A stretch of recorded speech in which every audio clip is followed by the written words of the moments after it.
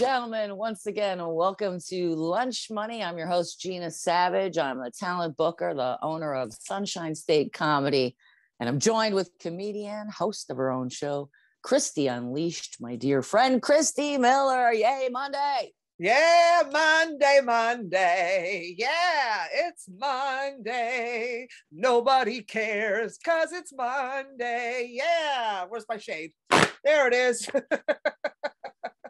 Nobody cares when all the days run into the next, and life as we know it is it's in a pop. I was going to say it's a pop star. It's apocalyptic.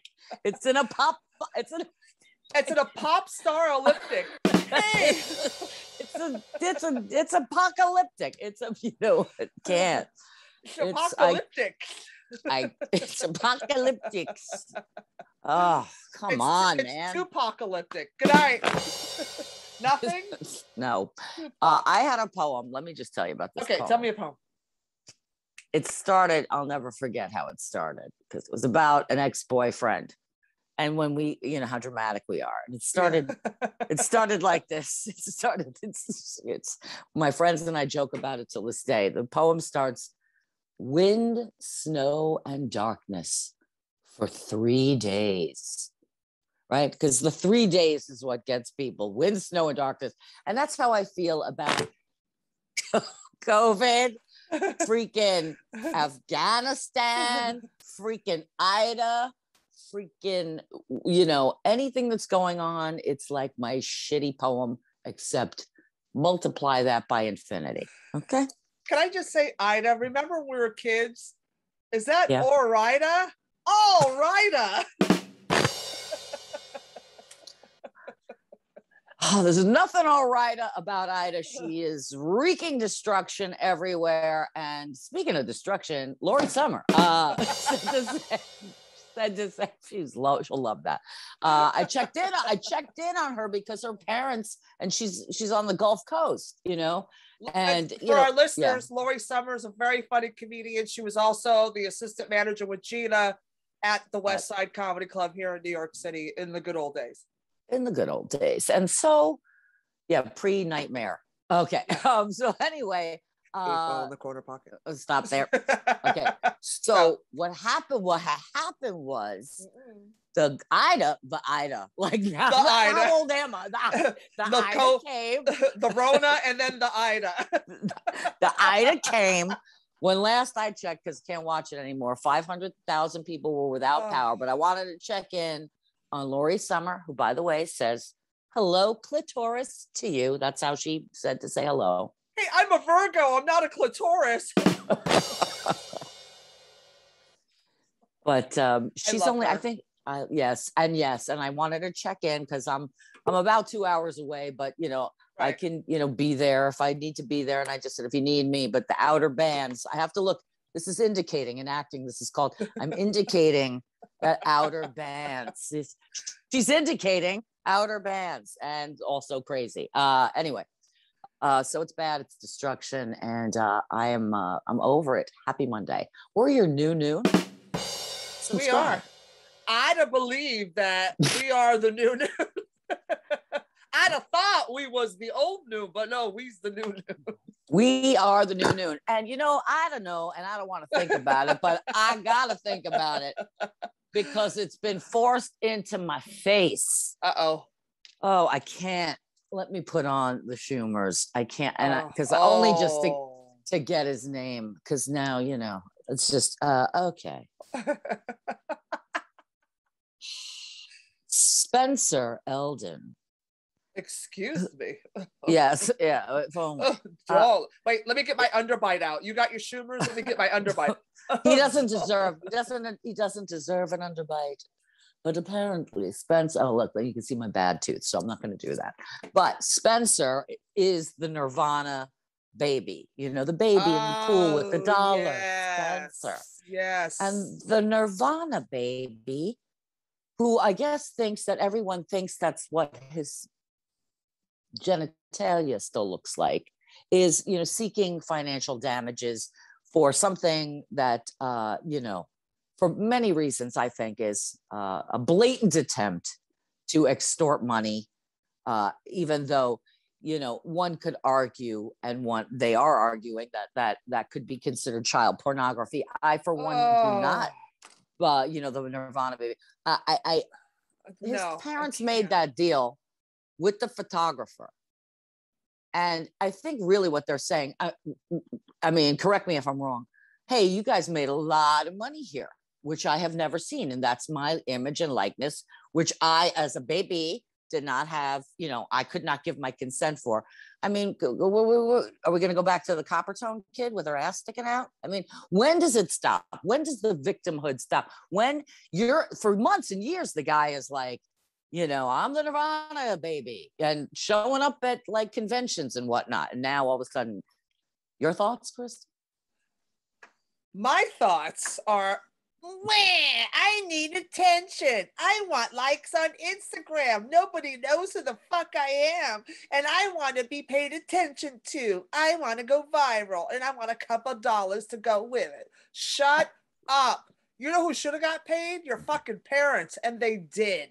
You should take it up with them. And sit your ass down. Oh, it's child pornography. Give me a fucking break. Since when do people... Well, well, unfortunately, there's certain states that jerk off to that album cover. I can't. But I'm tired. I'm tired of the victimhood. That's the problem. He's claiming emotional distress and lifelong loss of income. Really, you didn't want to parlay that into, hey, I'm the, like, I don't understand. That would have been, to me, a caveat, if you will. Like, oh, I'm naked in my bathtub when I'm 5. My parents took the picture. I look adorable. It's not child pornography. If the image was used in some way, it's the image. I can't. It's how the image is used. What's the image? What emotional distress did you have as a baby in a pool chasing $1? If anything, you should have grew up to be a stripper. He's trying to strip them of cash. Well, and I think there's a little bit of a case for maybe, he should have been compensated, or there should have been some sort of, if this, you signed a contract. It's a one-shot deal. Oh, well, right. The parents, right. Well, he was underage, so the parents, shut up. Just stop.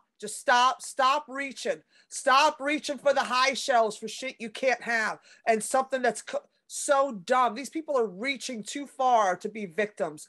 I am tired of victimhood. Just shut up. Just be like, yeah, I'm the Nirvana baby. You want to suck my little baby dick? Here's $1. Oh, seriously, like, stop. Stop. Yeah. My thing is, had he not claimed being the Nirvana baby, right? If you didn't claim it, nobody would freaking know. How would I know you were the baby? How do we know he is? Know that? How do we know he really is? Well, let me see the paperwork. Yeah, bring that paperwork out. Whip that contract out, boo. I'm just no. Yeah. You know what he deserves? Right. Give him the $1 from reaching. That's what he did. He was reaching for it, so. Yeah, just like this lawsuit. Just like this lawsuit. He's reaching. Anyway, I don't even think he deserves this much attention. No. But he's getting it, and who knows how long and frivolous and what time waster this is going to be for a bunch of people to have to deal with. You know what I mean? It's like, come on. Yeah. I can't. And other people have argued it better in terms of why this shouldn't even be a thing. But it's just, it was appalling to me. Like, really, bro? Really? Yeah. Really? You know what? Distress? Distress? You know what I'm going to do, Gina? Yeah. I'm going to sue Andrew Dice Clay for having my naked ass on his album cover, face down, ass up, that I was only paid out a one-shot deal. Like, I want residuals from that. He should pay me. Really? See how ridiculous that sounds? I can't. I won't. Ida. I don't want an Ida. Ida said thanks. I'd pursued it back then, but then I'd have thought about it a lot longer and realized it's a stupid idea. I just go back and fade into obscurity where you belong, my friend. Right? Seriously, if you're really this, really. Anyway, it's caused him. He hasn't been able to make any money. Nobody has. It's a pandemic, you fucking cunt. God, I'm sorry. This is 12 noon, but 12 noon we can say cunt because we are the new noon. We're not the old noon. Yeah, the Fuck new that noon, guy. you could say it. We've already said clitoris, so we might as well go there. Hey, I drive one of those Ford clitorises. Nothing. Anyway, what else is on the agenda? Well, there's so much. Look, there's. I don't want to rehash COVID. I don't want. Even though it comes. It's right. It's the refurbished COVID, the Delta COVID. It's the Rocky 3. Oh, it's back stronger and faster. Yeah. I know a couple people. This is color. Yeah. Kill the Russian. I don't know. I will say this though. I did see that. I don't know if I'm wrong or I'm right. It came up in social media. I'm not even really looking at stuff anymore. Of course, social media is always right. It's always right. Sure. Pfizer, the head of Pfizer didn't take the shot. Is that true? False? Narratives? Oh, I don't know. Stop. That's stupid. No, that's stupid. That's just people. Stop. I'm stopping. I stopped. It's dumb. 4 seconds ago. I've been done. Stop. I don't know where I'm going next. Okay. I'll tell you where I'm going next. Where are we going? We're going to the dating world. Because nobody's really dating. But when they are, apparently. Is it even called dating anymore? It's called swiping. For love. I swipe for love. I'm swiping right. Mostly left. But anyway. I swipe left. I don't swipe alt right. Good night. Thank you. Oh. So there's a term now when, all right. So it's called roaching. Oh, yes. I've heard about this. Yeah. Now, the difference between, because I was like, oh, it's got to be what shelving is, right? Because back in my day, it was the shelving. Oh, when that was your age, we shelved the motherfucker. Explain shelving. Because I'm not sure what that is either, because I don't date much. Okay. Shelving is when a man or woman or individual, human being says, you're great, but I'm going to put you on one of these shelves back here because I got, maybe a couple of other people on the shelf. You're cool. I like you. I might go out with you. I'm going to shelve you.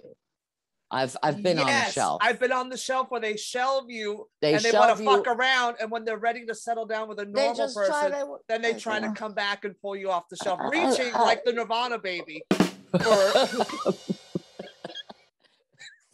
Reaching. Just reaching. It should be called reaching, not roaching. well, okay. So now the difference, I can't.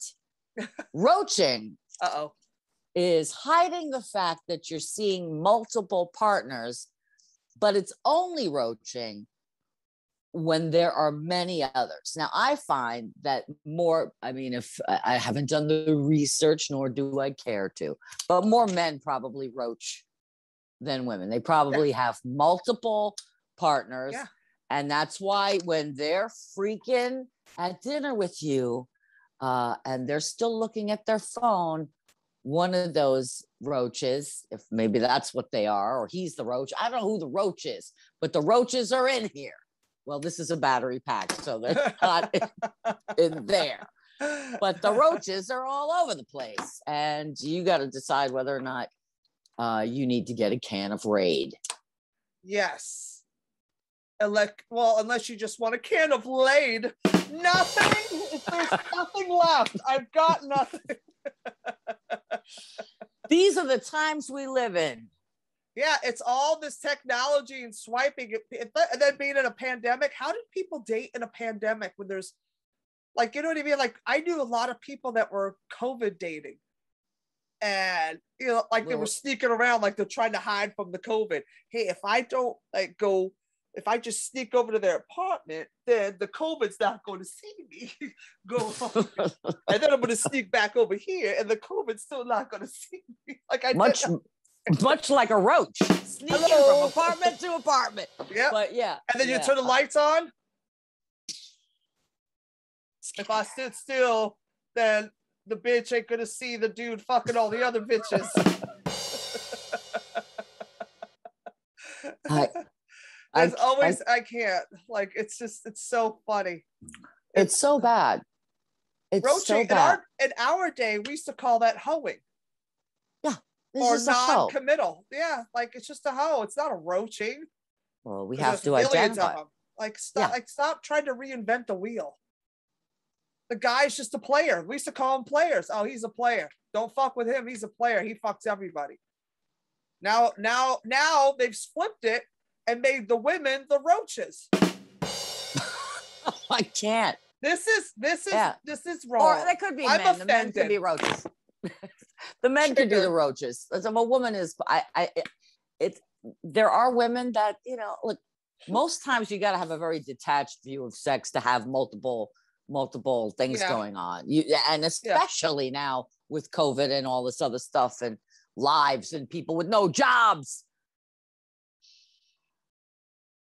Ed Asner died. Hey, segues are for kids. I don't have time. There's too much injustice in the world, and Ed Asner's dead, and he can't do anything about it anymore. Ed Asner's dead. Ida's a category 4. She's the 4. She was a 4. She was a 5, and then she's a 4. God, she's losing her looks already.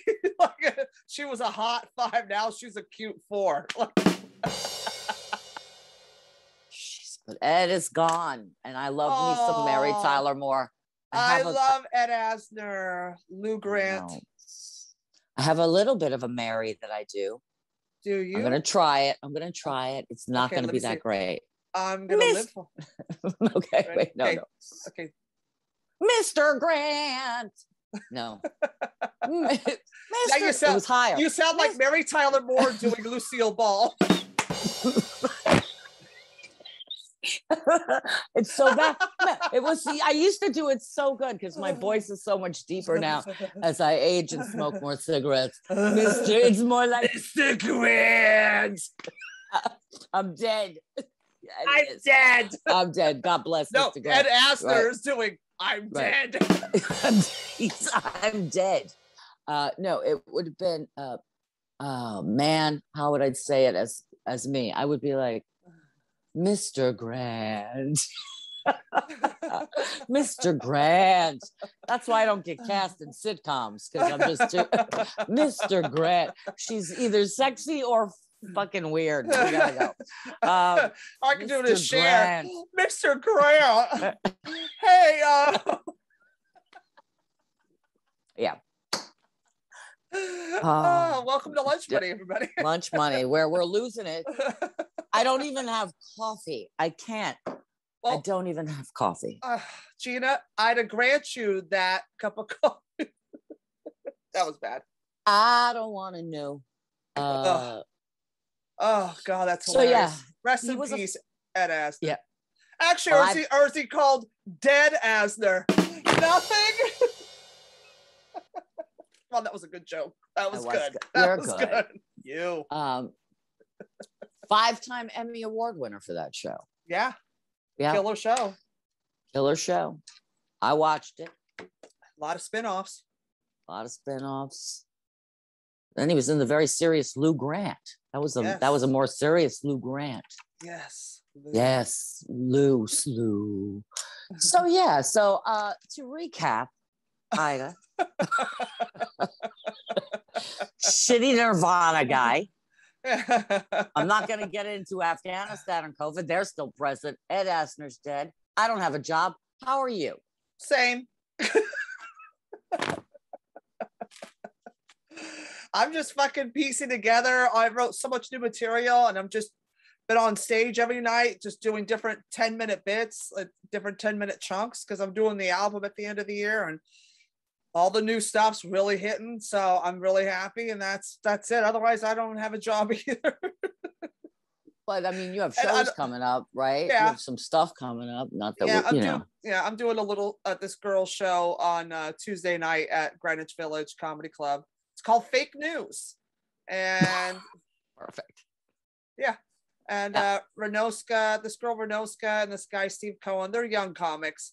They're good kids though, and they asked if I do it because I do a lot of stuff about Cuomo and all that stuff. So it's all about things happening in the news. So right. I get to do all my Cuomo stuff, which I love doing, and I've added to it since of course. So anyway, so that's Tuesday, and then Wednesday night, Christy Unleashed, 9 p.m. Eastern time on Governor's Comedy Club Radio on the YouTube channel. And yeah, so that's every Wednesday night at 9. And that's, it's a slow week, a good holiday week, but I have a lot of stuff to do. So I'm actually not minding because, in a couple weeks is my birthday. And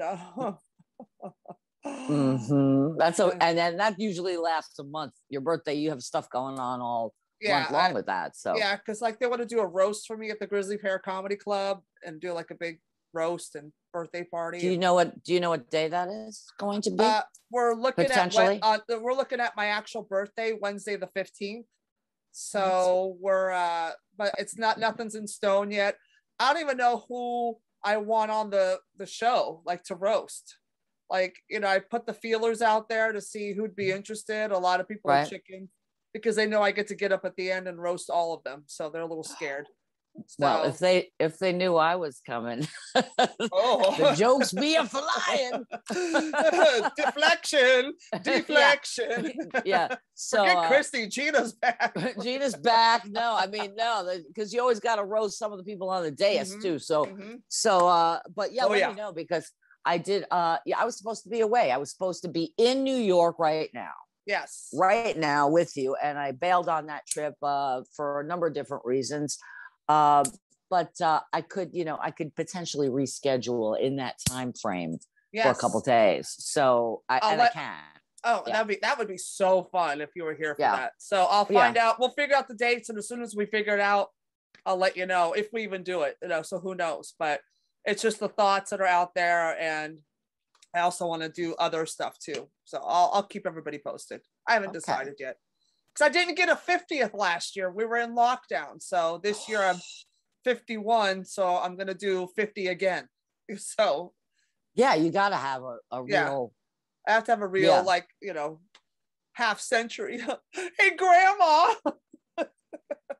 Hey, How Granny. about the Samantha Jones 50th, Oh, yeah, that's right. That's the one that you should have for sure. Yes. So, so we were, so for me, in terms of like what's going on, pretty much nothing, right? I'm watching the news like a lunatic, getting the sunshine, trying to stay healthy, trying to do my thing, blah, blah, blah, searching out venues. As you know, I'm trying to get that going, but I have a trip planned at the end of the month. So that's kind of like whatever. So it's kind of, do I start something new or do you just continue and then go away? Maybe it's good that you're on a break so you can go take your trip and not stress about the new venue. That's smart. Right. But we'll see, because there's a few things I'm looking into, and so I'm waiting to get some responses back. But the feelers went out this week. I haven't been that lazy with that kind of stuff. But to backtrack a notch, we were talking about dating, and I don't know if you've heard about this service called Jerkmate. I can't even say it.